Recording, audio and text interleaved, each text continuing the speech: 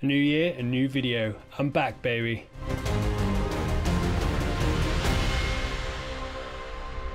How's it going on, guys and girls? Welcome back to Aquila Painting. My name is Graham and welcome to the channel. Today we're going to be looking at glazing, what it is, the basic fundamentals and how we can use glazing to get smooth transitions in our painting. Stick around to the end of the video to find out how. But first I just want to say sorry I haven't been around for the last couple of months and thank you for sticking with me. I've had some tech issues that have led to me being burnt out mentally trying to edit, but those tech issues are now gone.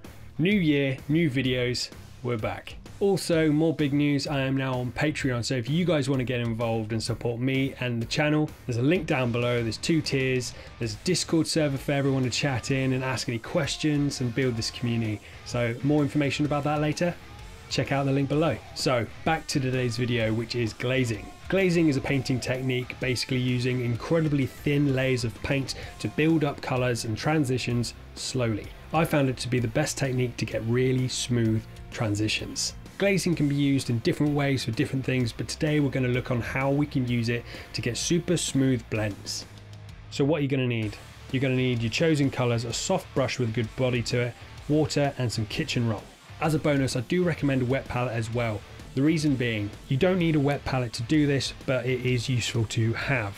I do recommend you get yourself one or you make one yourself. They keep your they keep your pets wetter. They keep your paints wetter for longer, extending your work time with that paint, saving you time and money in the long run. And if you use those Citadel paints like I do primarily, you're gonna want to save every penny. I've made mine from a simple Citadel tub. If you want to see a video on how I make it and my thoughts on the wet palette, let me know in the comments below. So glazing, what is it? As we said before, glazing is basically using very thin paint to build up colour or tint to the previous layer below. That's basically it, super simple. Many people are afraid to use glazing because they think it's one of those skills that is beyond my skill level. Well, after today, you're not going to be one of those people. With a little bit of practice, you can show your friends how easy glazing really is. I've found the easiest way to use glazing at first is to go from your chosen colour to black or a very dark variation of your chosen colour. This is because black isn't actually a colour, it's a shade. In other words, black is an absence of light, and white being the other end of the spectrum. Now knowing this, taking one colour and making it darker is a lot easier than transitioning from one true colour to another true colour, battling those colours in between them on the colour wheel. In this video, we're going to be painting this Necron Scorpeg Destroyer's blades for my Saltec army. Because the blades are nice and flat, it's going to be easy to show you how to build up colour, but also because the different segments on the blades, it's going to create a really effective energy blade effect with glazing. This is what I just have to hand. You don't need to use Citadel paints. You can use Vallejo, Scale 75, P3, any company's paints that you have to hand as well. So I'm going to use generic terms for the colours I'm using instead of Rakar Flesh, Cantor Blue, Evil Sun Scarlet, Wah Flesh, White Scar. No, that's pretty self-explanatory. We're starting from the black base coat. This is going to be our darkest point for our Necron blades, but you can start from a mid-tone colour, but that can be a little bit more difficult to explain, so we're just starting from the black base coat, working our way up through the different colours we're going to be using.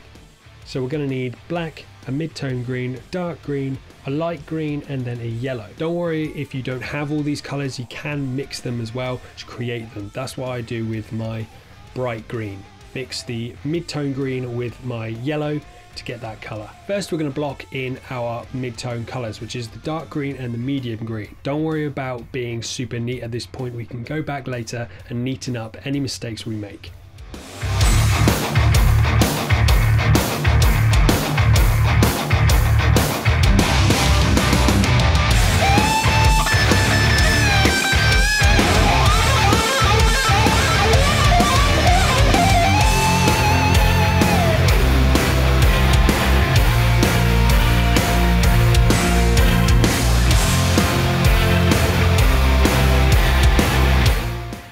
The effect I'm going for is an energy blade effect, with the glow alternating on each face of the weapon. A massive shout out to SJ Daru.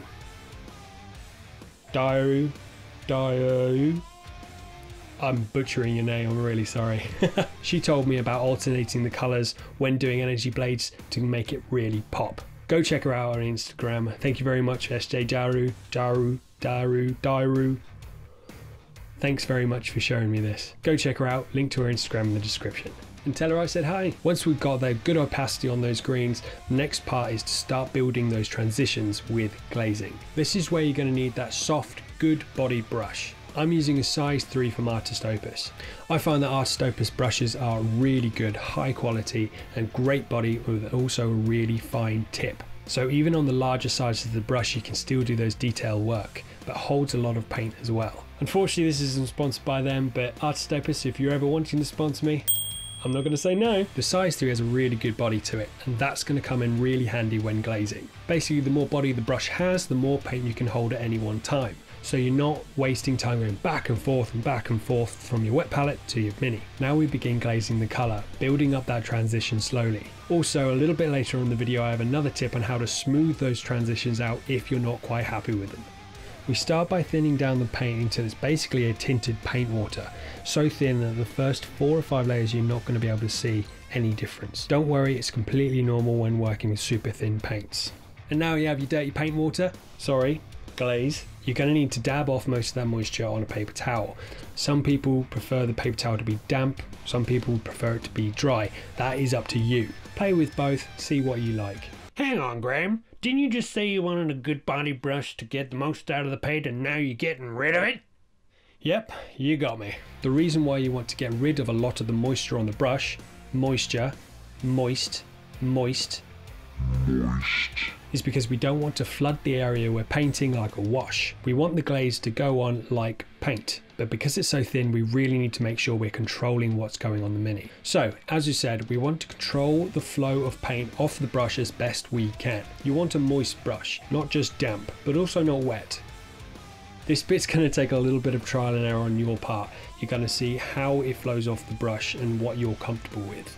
Make sure it's not sopping wet. You want it to come off the brush like it was a normal thinned paint. A good idea before you put the paint on the mini is to test the moisture on, say, your thumbnail or your hand or on anything to see how the paint is coming off the brush and onto your mini. Too much moisture, it's going to pool and drip. Not enough moisture, it's going to be sparse and patchy when you run your brush over your test piece. You're looking for a smooth, consistent line of moisture when you drag your paintbrush across. When applying the glaze, you want to finish your brush stroke towards the colour you're painting. As we're going from darkest to lightest, you want to glaze towards your lightest colour. This is because the paint on your brush often leaves a small pool of paint wherever you lift your brush off the mini. Also remember, for the best results, to use the side of your brush to ensure you're glazing in one smooth stroke. In my mind, this is one of the main reasons why you can get a smooth transition. The less brush strokes you use, the less texture you're creating. If you're using the side of your brush, you can hit a lot more of the surface in one sweep. So we're building up the colour with multiple passes of glaze, leaving each layer to dry fully. If we don't leave it to dry, you tear the paint below, which creates a really nasty texture. Also with each pass, you want to start the brush a little closer to your end point, where you're lifting the brush off the mini. Because we're using such thin paint, this will create a smooth transition from one colour to the next, and the starting point of where you put your brush on the mini won't be seen to the naked eye. Now we're happy with those transitions, there's one tip we can do just to smooth them out even more. And that is go back to your mid-tone colour, get a really nice thin glaze consistency and go over the whole thing with that mid-tone. Doing this can smooth out any imperfections in the layers. Really helps to make your mind think that this is one smooth transition instead of many different multiple layers. With this, I like to use a wash, nice and thin down with a little bit of medium and a little bit of water. The same technique, dab it off on a paper towel and glaze over the top. The only problem with this is where I use Citadel paints, they can come out quite satin. So once the whole mini's finished with the base, I go over it with a matte varnish, just to bring that satin sheen down. We want to do this layered approach to each of our colours, remembering to glaze a smaller and smaller portion, getting closer to our highlight colour, as we're painting from dark to light. This technique is nowhere near the fastest way to paint. You won't start seeing changes straight away, so get comfortable. But once you start building up those layers, you'll start to see the transition come about. There is a lot of back and forth with this technique. Don't be afraid to go back to a previous colour and try and get a better transition if you're not happy. The end result will thank you for it, and you'll be happier with it as well. And that is your glazing done. All I do next is highlight the edges with a really bright green, loads of yellow, a little bit of green in it. Mix that in just to really give it that pop on the edges.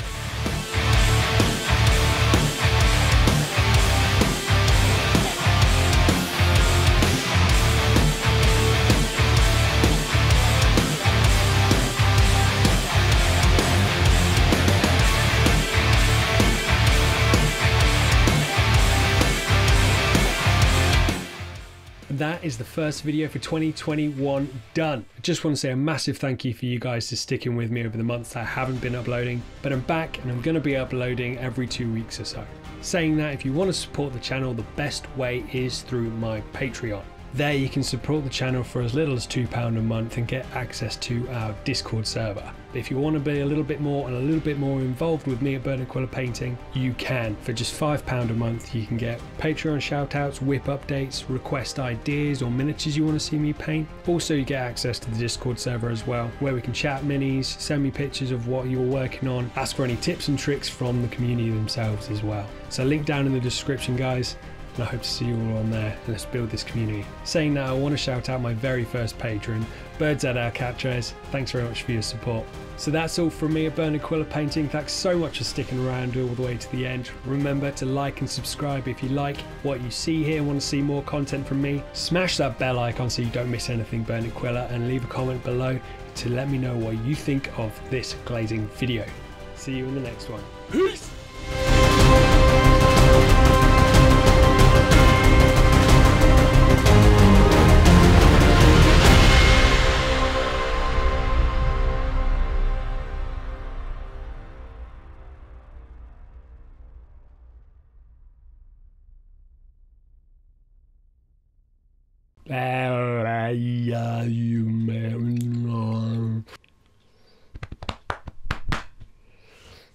The effect I'm going for is an alternating.